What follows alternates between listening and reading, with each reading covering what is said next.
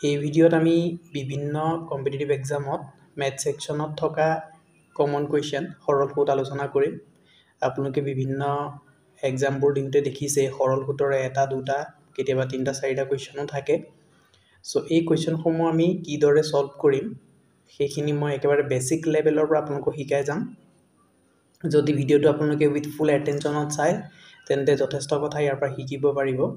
ইয়াত মই প্ৰথমে ট্ৰেডিশ্যনেল মেথড ইউজ কৰি কুৱেশ্যনসমূহ সলভ কৰি দিম, যাৰ ফলত আপোনালোকৰ কনচেপ্ট ক্লিয়াৰ হ'ব। তাৰপিছত এক্সাম হলত টাইম মেইনটেইন কৰিব পৰাকৈ কুৱেশ্যনসমূহ কেনেকৈ শ্বৰ্ট ট্ৰিক ইউজ কৰি সলভ কৰিব পাৰি বুজাম। ট্ৰেডিশ্যনেল মেথড মানে মই ইয়াত ক'ব বিচাৰিছোঁ স্কুলত আমি যিটো মেথড শিকি আহিছোঁ সেইটো হৈছে ট্ৰেডিশ্যনেল মেথড। যদি মই ডাইৰেক্টলি শ্বৰ্ট ট্ৰিক ইউজ কৰোঁ সকলোৱে ভালদৰে বুজি নাপাব, চ' মই ট্ৰেডিশ্যনেল মেথডটো প্ৰথমে ক'ব লাগিব। So now let's learn.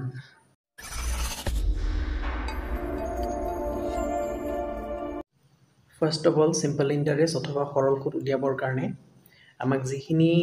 Terms অৰ্থাৎ যিখিনি কনচেপ্ট বা যিখিনি শব্দ আমি চিনি পাব লাগিব সেইখিনি মই কৈ লৈছোঁ। প্ৰথমে আপোনালোকে জানিব লাগিব প্ৰিন্সিপাল, পি ফৰ প্ৰিন্সিপাল। ইয়াত যিটো আমি প্ৰিন্সিপাল বুলি পাইছোঁ, এই প্ৰিন্সিপাল কি হয়, অৰ্থাৎ প্ৰিন্সিপাল মানে হৈছে অসমীয়াত আমি ইয়াক কি বুলি কওঁ, ইয়াক কওঁ মূলধন বুলি কওঁ। চ' মনত ৰাখিব, মূলধন মানে হৈছে যি টকা কাৰোবাক ধাৰলৈ দিয়া হয় বা কাৰোবাৰ পৰা ধাৰলৈ লোৱা হয় সেই টকাকে মূলধন বুলি কোৱা হয়। ছেকেণ্ডত আমি জানিব লাগিব এছ আই বা আই ইয়াত দিয়া আছে, যাৰ মিনিংটো হৈছে চিম্পল ইণ্টাৰেষ্ট, অৰ্থাৎ অসমীয়াত কি হ'ব, অসমীয়াত হ'ব ইয়াৰ নাম সৰল সুত। মনত ৰাখিব, সৰল সুত মানে কোনো এটা মূলধনৰ ওপৰত যিটো সুত নিৰ্ধাৰণ কৰা হয় সেইটো হৈছে সৰল সুত। কিবা এটা তাত টাইম পিৰিয়ড থাকিব, অৰ্থাৎ সময়সীমা থাকিব, ইমান সময়ত ইমান টকা দিব লাগিব, এক্সট্ৰা যিটো টকা দিব লাগিব মূলধনৰ ওপৰত সেইটো হৈছে চিম্পল ইণ্টাৰেষ্ট বা সৰল সুত। নেক্সট হৈছে R, rate of interest. Rate of interest মানে হৈছে সুতৰ হাৰ। সুতৰ হাৰ মানে হৈছে, মনত ৰাখিব, 100 টকাৰ 1 বছৰৰ যিটো সুত হয়, 100 টকাৰ 1 বছৰৰ সুতকে সুতৰ হাৰ বুলি কোৱা হয়। এইটো মনত ৰাখিব, বা ৰেট অফ ইণ্টাৰেষ্ট বুলি কোৱা হয়। And T four time, time মানে হৈছে সময়। কোনো ধাৰলৈ দিয়া টকা বা ধাৰলৈ লোৱা টকা যিটো পৰিশোধ কৰাৰ সময় সেইটোকে টি টাইম বুলি কোৱা হয়। আৰু নেক্সট আপোনালোকে মনত ৰাখিব, এ মানে হৈছে এমাউণ্ট, আৰু এমাউণ্ট মানে হৈছে সবৃদ্ধিমূল। সবৃদ্ধিমূল মানে তাত কি সোমাই আছে, সুত আৰু মূলধন দুয়োটাই সোমাই আছে, তাক সুতমূল বুলিও কোৱা হয়। সেইকাৰণে সবৃদ্ধিমূল উলিওৱা সূত্ৰটো ইয়াত মই দিয়ে দিছোঁ, a equal to P plus I.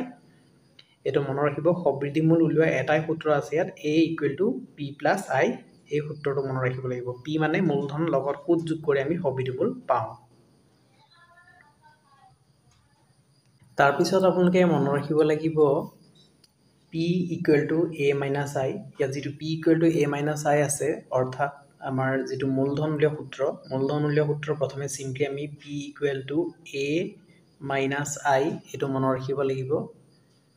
A minus আই মানে সবৃদ্ধিমূলৰ পৰা যদি আমি সুতটো বিয়োগ কৰি দিওঁ তেতিয়া আমি মূলধন পাম। যদি আমাৰ প্ৰশ্নত সবৃদ্ধিমূল আৰু সুত দুইটা দিয়া আছে তেতিয়া আমি মূলধন উলিয়াবৰ কাৰণে এইটো সূত্ৰ ব্যৱহাৰ কৰিম। একেবাৰে সহজ সূত্ৰ এইটো, কিন্তু এনেকুৱা সূত্ৰ আপোনালোকে এক্সামত আশা নকৰিব। নেক্সট আপোনালোকে জানিব লগা সূত্ৰ হৈছে পি উলিওৱা দুটা সূত্ৰ আছে, এইটো এটা সূত্ৰ আৰু এইটো এটা সূত্ৰ, এই দুটা সূত্ৰ। প্ৰথম সূত্ৰটো হৈছে যদি প্ৰশ্নত আমাক আই দিয়া আছে, অৰ্থাৎ সৰল সুত দিয়া আছে, তেতিয়াহ'লে আমি মূলধন উলিয়াবৰ কাৰণে কি কৰিব লাগিব, আই ইনটু 100 ডিভাইডেড বাই আৰ ইনটু টি। আৰু ইয়াত যিকেইটা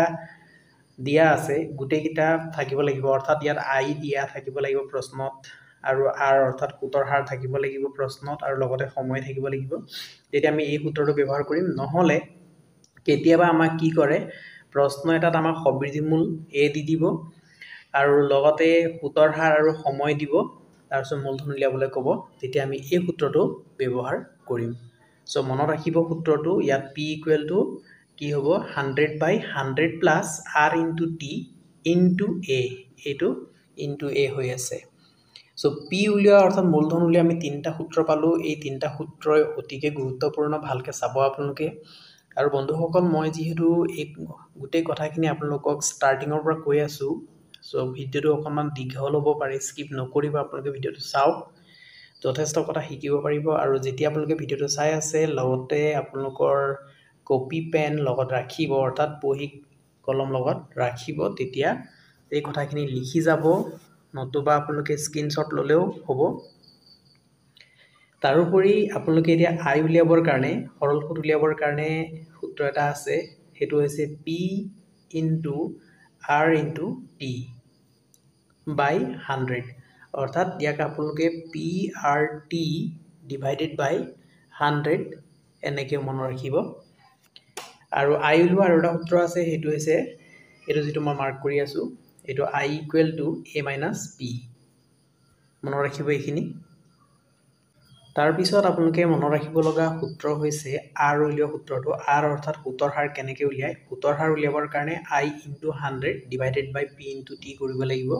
উলিয়াবৰ কাৰণে আপোনালোকে এই সূত্ৰটো মনত ৰাখিব লাগিব t equal to I into 100 divided by p into r ইয়াত এইটো p হ'ব লাগিছিলে r হৈ আছে এটা আপোনালোকে শুধৰাই ল'ব টাইপিং মিস্টেক হৈছে সো এই গুটেখিনি সূত্ৰ যদি আপোনালোকে মনত ৰাখে গুটে সূত্ৰখিনি মই এতে সাম মই দেখাই দিছো গুটেখিনি আপোনালোকে চাই লওক কি সূত্ৰ আছে এই গুটেখিনি সূত্ৰ একেলগে আপোনালোকে স্ক্ৰীনশ্বট লৈ লওক বা আপোনালোকে ক'বা লিখি ল'ব আৰু মাত্ৰ এইটো যেটো মই ইয়াত t ৰ সূত্ৰটো কথা ক'লো তাত p হ'ব লাগে ডাবল r হৈ আছে ডাবল r কেতিয়াও নহয় সো এতিয়া হু আমি কোৱেশ্চন আহিছো ফাৰ্স্ট কোৱেশ্চনলৈ ফাৰ্স্ট কোৱেশ্চনটো কি আছে a sum of rupees 10000 is borrowed from a money lender at 5% per annum for 3 years at the end of 3 years what amount must be returned to him এজন মহাজনৰ পৰা 10000 টকা বছৰি 5% সৰল সুতৰ হাৰত 3 বছৰৰ বাবে ধাৰলৈ লোৱা হ'ল 3 বছৰৰ অন্তত ঘূৰাই দিব লগা টকা কিমান হ'ব সো কোৱেশ্চনটো ভালদৰে আপোনালোকে পঢ়ি ল'ব কোৱেশ্চনটো পঢ়ি লৈ কি কৈছে ভালকে বুজি ল'ব ইয়াত কথাটো হৈছে যে এজন মহাজনৰ পৰা 10000 টকা বছৰি 3% সৰল সুতৰ হাৰত 3 বছৰৰ বাবে ধাৰলৈ লোৱা হ'ল বুলি কৈছে অৰ্থাৎ 10000 টকা ধাৰলৈ লোৱা হ'ল 10000 টকা ধাৰলৈ লোৱা হ'ল মানে যি টকা ধাৰলৈ লোৱা হয় তাকে আমি কি বুলি কম মূলধন বুলি কওঁ আৰু মূলধন বুজাবৰ কাৰণে আমি p ইউজ কৰো সো p ইকুৱেল টু আমি ইয়াত কিমান পালো 10000 এটো লিখি লব আপোনালোকে তাৰ পিছত যেটো শতাংশত সুতৰ হাৰ বুলি কৈছে বা শতাংশত সুদ বুলি ডাইৰেক্ট কৈ দিব পাৰে 5% ইন্টাৰেষ্ট বুলি ক'ব পাৰে বা 5% সৰল সুদ বুলিও কৈ দিব পাৰে হাৰ বুলি শব্দটো উল্লেখ থাকিব পাৰে ৰেট অফ ইন্টাৰেষ্ট যেটো ৰেট বুলি কোৱা আছে হেতু ৰেটটো থাকিব পাৰে না থাকিব পাৰে যদি শতাংশত সুদ বুলি কৈছে তেতিয়া হলে এটো জানিব হেতু ৰেটে হয় r হয় সো r ইকুৱেল টু কিমান দিয়া আছে 5% দিয়া আছে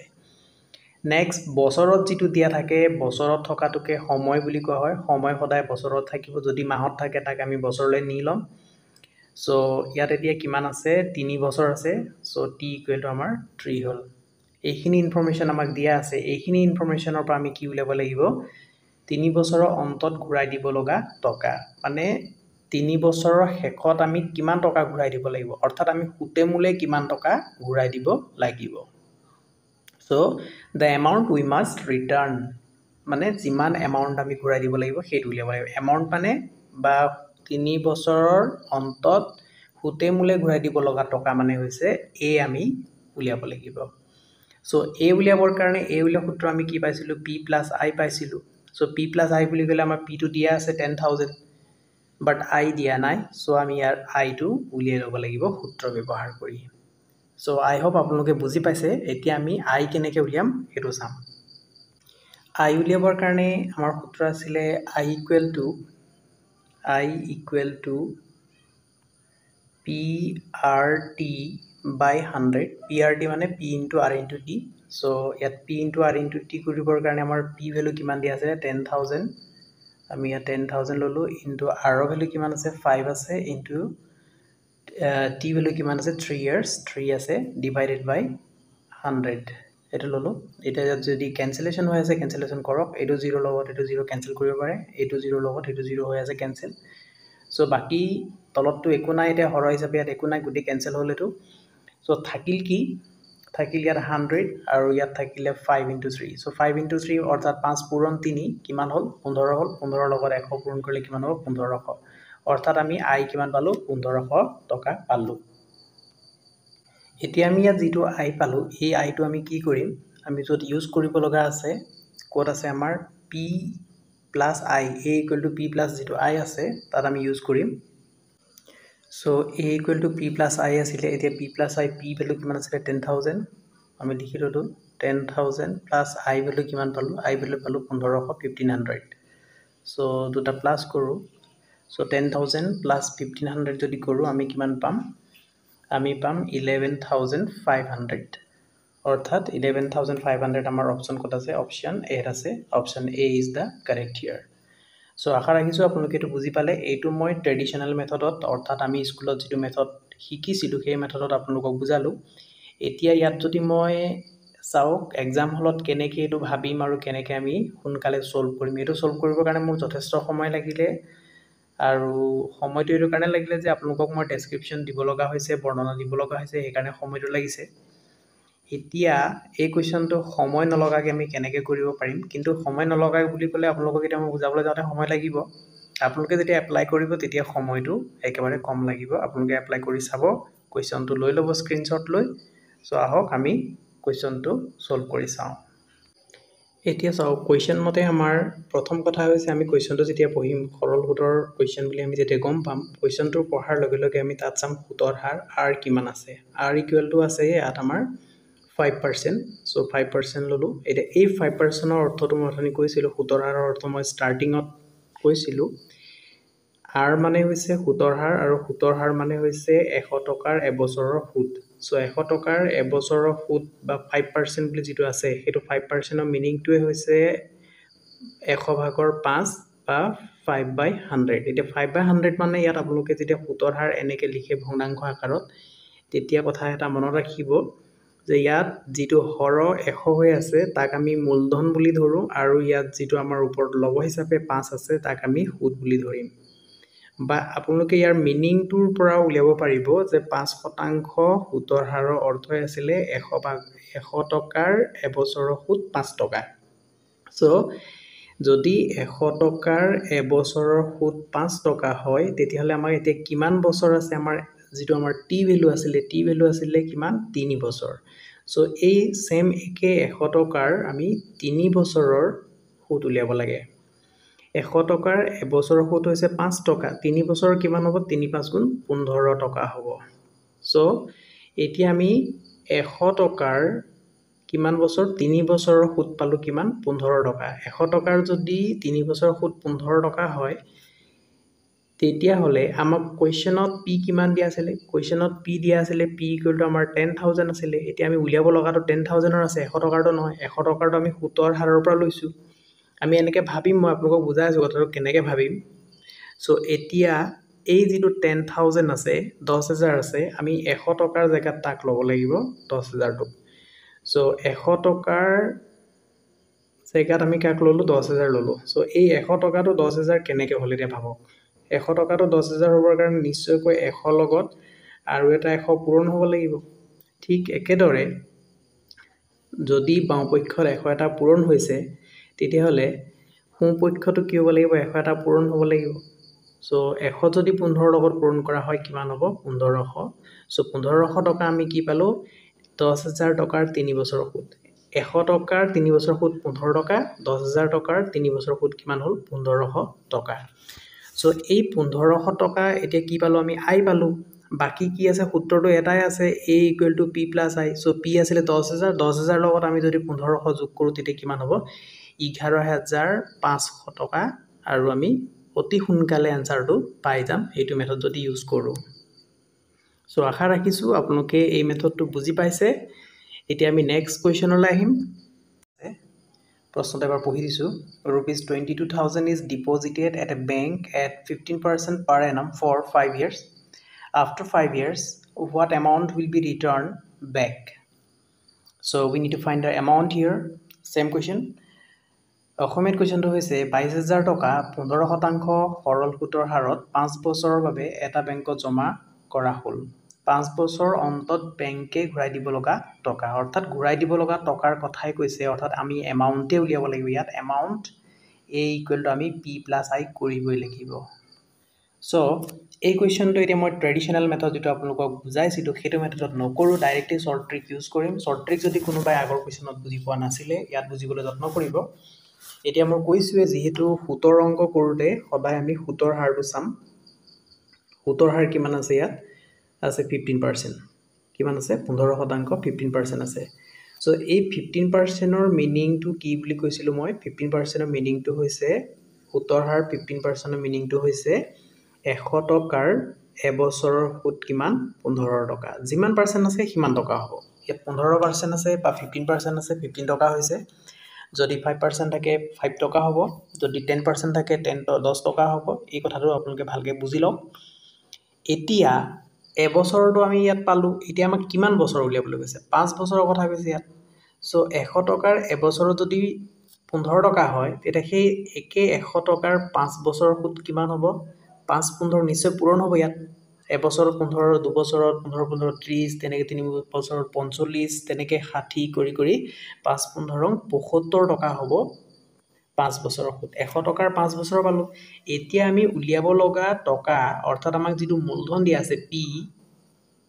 সেই পিৰ ভ্যালুটো আমি ইয়াত 100 তলত বহাই দিম।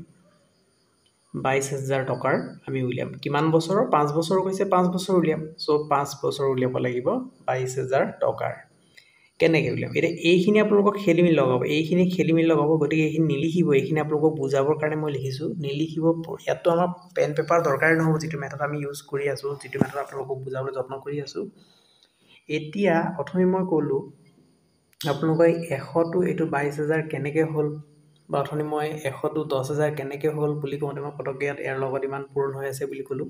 সেইটো যদি আপোনালোকে পটককৈ উলিয়াব নোৱাৰে কেনেকৈ হ'ল, 100টো 22,000 হ'বৰ কাৰণে কিবা এটা নিশ্চয় পূৰণ হ'ব লাগিব। এতিয়া কি পূৰণ হৈ আছে সেইটো যদি উলিয়াব নোৱাৰে, আপোনালোকে এই 100ৰে ইয়াত থকা 22,000ক হৰণ কৰি দিব। হৰণ কৰিলে আপোনালোকে কিমান পাব, হৰণ কৰি চাব। হৰণ কৰিলে আপোনালোকে পাব 220, অৰ্থাৎ 100ৰ লগত 220 পূৰণ কৰি এইটো কিমান হৈ আছে 22,000 হৈ আছে। সো এতিয়া যদি বাওঁপক্ষ 220 পূৰণ হৈ আছে, মনত ৰাখিব সোঁপক্ষটো সেম একে পূৰণ হ'ব লাগিব, অৰ্থাৎ ইয়াতো কিমান হ'ব লাগিব 220 পূৰণ হ'ব লাগিব। এতিয়া 75ৰ লগত যদি 220 পূৰণ কৰে, 75ৰ লগত 220 পূৰণ কৰিলে আপোনালোকে কিমান পূৰণ কৰি চাব ভালদৰে, কাৰেক্টলি পূৰণ কৰিব লাগিব। তেতিয়া আপোনালোকে পাব 16,500, অৰ্থাৎ আমি যিটো আই উলিয়াব লগা আছিলে এই আইটো পালোঁ আৰু পি অলৰেডি আমি পালোঁ। এতিয়া পি প্লাছ আই কৰক, অৰ্থাৎ 22,000ৰ লগত 16,500টো যদি যোগ কৰে তেতিয়াহ'লে আপোনালোকে অপশ্যন চিত থকা 38,500 টকা পাব। সো আশা ৰাখিছোঁ আপোনালোকে এই দুটা কুৱেশ্যন ভালদৰে বুজি পালে। দুটা কুৱেশ্যনত আপোনালোকক মই এটা সবৃদ্ধিমূল উলিওৱা আৰু এটা সুত উলিওৱা দুইটা শিকাইছোঁ, আৰু দুইটা আপোনালোকে শ্বৰ্ট ট্ৰিক ইউজ কৰিব পাৰিব বুলি মই ধৰি লৈছোঁ। আৰু আপোনালোকে এই কুৱেশ্যনসমূহ যদি বিচাৰে তেনেহ'লে স্ক্ৰীনশ্বট লৈ ল'ব, আৰু স্ক্ৰীনশ্বট লৈ মই যেনেকৈ বুজাইছোঁ তেনেকৈ কৰিবলৈ যত্ন কৰক। নিশ্চয় আপোনালোকে কুৱেশ্যনটো ছল্ভ কৰিব পাৰিব এইটো মেথড ইউজ কৰি, শ্বৰ্ট ট্ৰিক ইউজ কৰি। সো আজিৰ ভিডিঅ'টোত ইমানেই। নেক্সট ভিডিঅ'ত মই সৰল সুত সম্বন্ধীয় আৰু কেইটামান কুৱেশ্যন লৈ আহিম, কিন্তু ছেম কুৱেশ্যন নহয় আৰু সুত উলিওৱা নহয় বা সবিধিমূল উলিওৱা নহয়, বেলেগ তাত সুতৰ হাৰ উলিওৱা, সময় উলিওৱা, মূলধন উলিওৱা, এনেধৰণৰ প্ৰশ্ন তাত থাকিব। সো এইখিনি দুটা প্ৰশ্নৰে মই সবিধিমূল উলিওৱা বা সৰল সুত উলিওৱাটো সামৰিব বিচাৰিছোঁ। সো থেংকছ ফৰ ৱাচিং।